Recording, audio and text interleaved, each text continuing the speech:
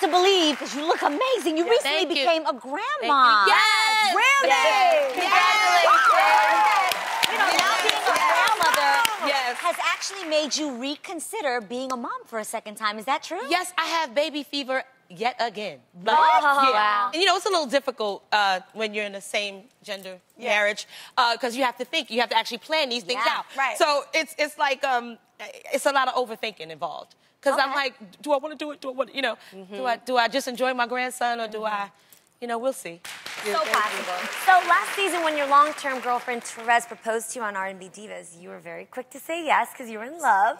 So what made you so comfortable with airing the wedding on the show? We felt that we needed to normalize the love. Let people in, let them see, and so they understand that it's not seedy. It's not to change the perception and to normalize love. Yeah. The bottom line, because that's the greatest of these. It's just about love. Let me tell you, it was a beautiful episode. It made me cry. Really? It was amazing. It was so genuine and real. And you're absolutely right. It felt like a very normal relationship. Yeah, thank you for doing that. Thank you. Yeah. Thank you guys. Thank you everybody for like, the love and support.